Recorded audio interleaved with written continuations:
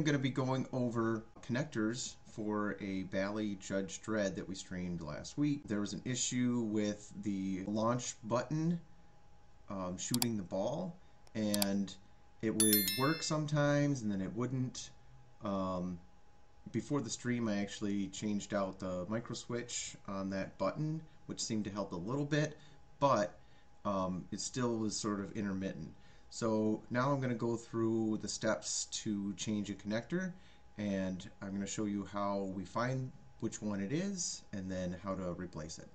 Since we're talking about switches, really the first thing to do is to check out the manual for the switch matrix. You can also look at the wire colors associated with that switch in question, but it really helps to get a good picture by looking at the switch matrix.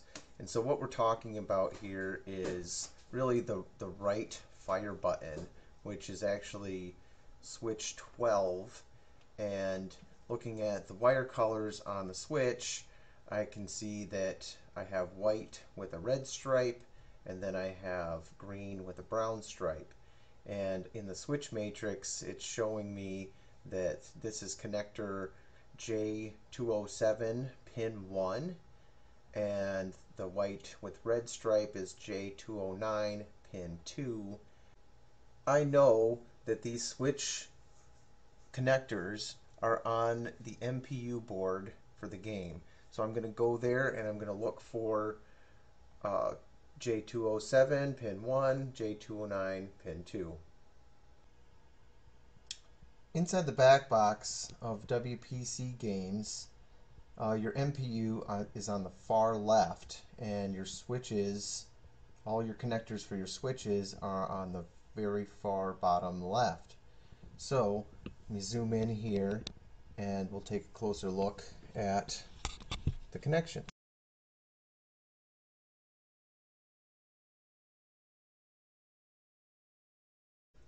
So in here we're looking at J207 pin 1 for green and brown color wire, and then J209 pin 2 for a red or white with red stripe color wire.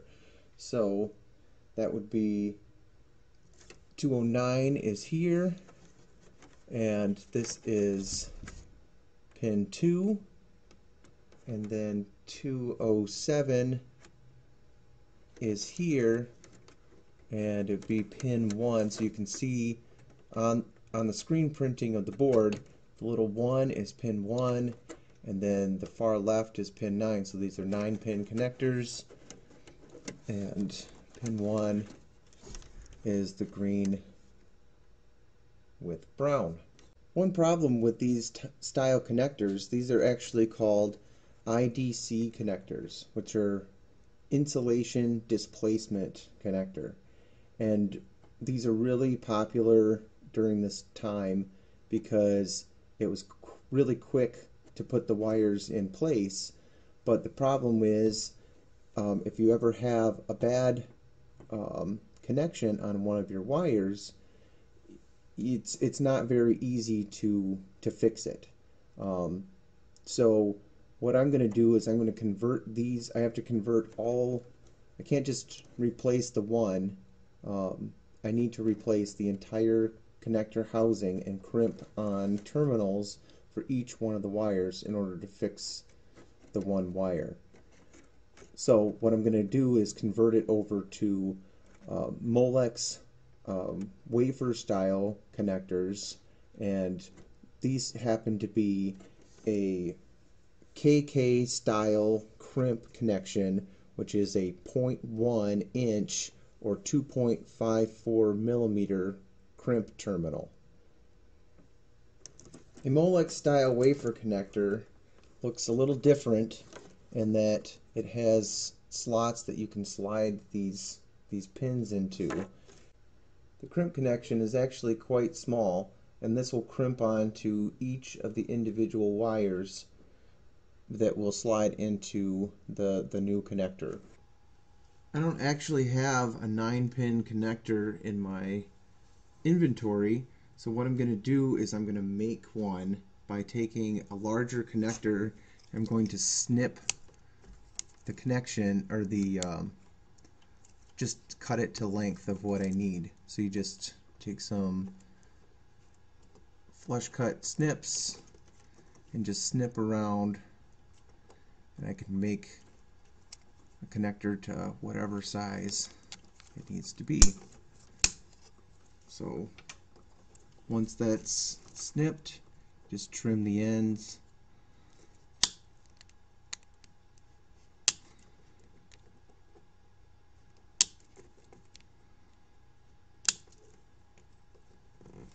There we go. It doesn't look quite as pretty, but it'll work, and I can plug it into its spot. So it'll actually go down here, but just to show if it fits. One thing of note when you go to replace a connector is to take note of the key for it. And in this case, you can see there's a little triangle printed on the board. What that indicates is the key for the connector. And basically all that is a plug on the end of the connector, making it so you can't inadvertently plug it into another spot in the game. So in this case, actually this key is the same, but if I was to go and put it over here, it wouldn't go in. Since these connectors have a cap on the back of it, sometimes they don't, and you can just pull these connectors off. But since this doesn't, what I'm going to do is I'm just going to snip the individual wires off of the connector, and then I'm going to strip a little end off of it. You don't need much, maybe like an 1/8 of an inch. Then what I do is I take my ratchet crimpers and I put the crimp terminal in the correct size slot, and then insert the wire into that space. And then what I try to do is I look for the wire on the other side, and I'll show you in a second, but when you do, you crimp it down, and you see how it crimps both the insulated jacket and the stripped end of the wire. So on this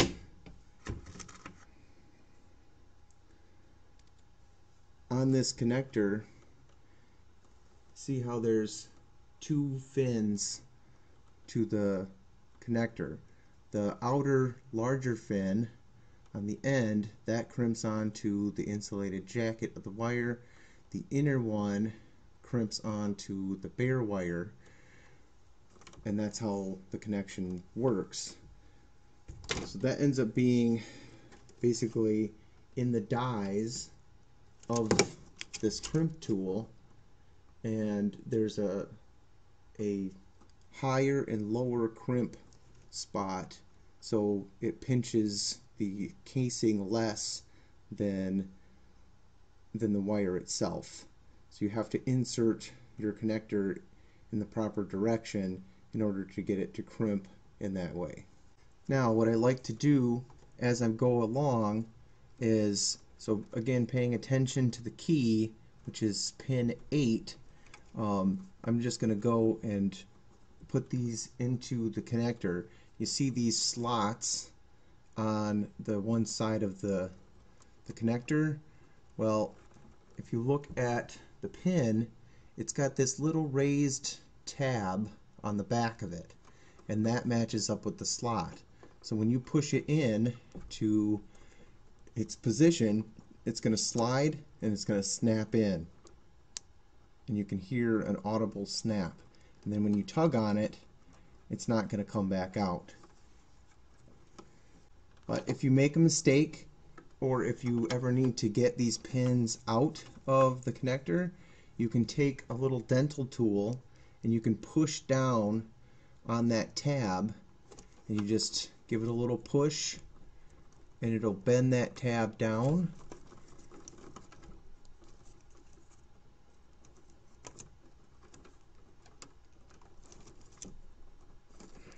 and then you can pull it back out. Sometimes if you don't bend it too much, you can take your fingers and bend that tab back up, and then it's good to use again. And then you can just take it and put it back in the slot. It snaps back in.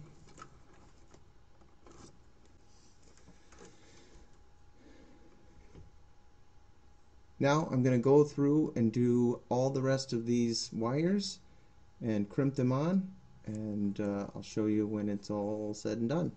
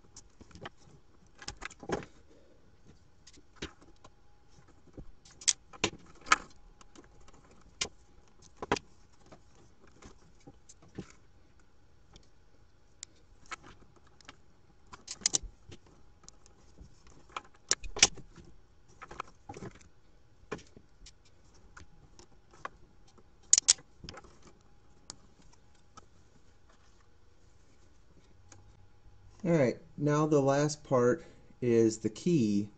You see how I have one space that I left open for the marking on the board, and you can buy, there's plastic keys that you can buy.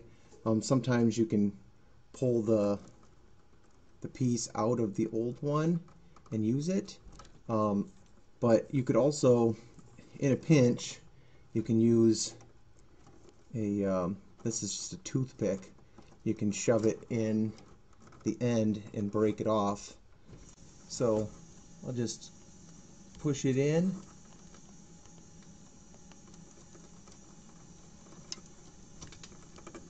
and then you just break it off flush. There you go, homemade key. I can plug it in, and then that connector is done.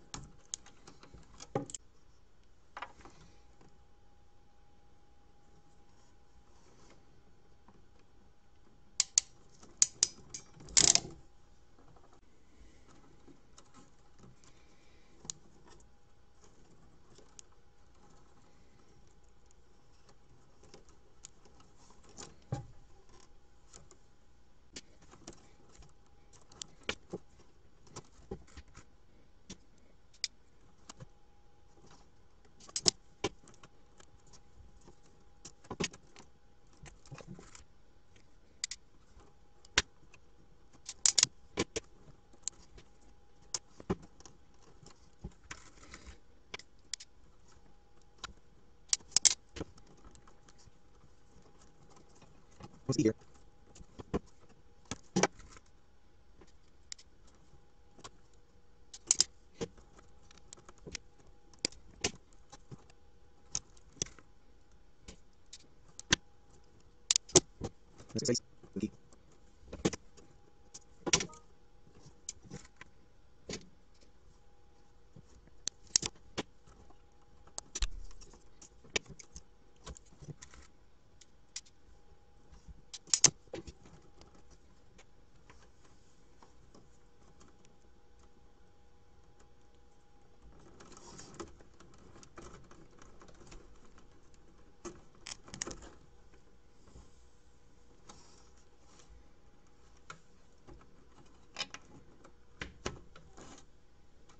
There we go.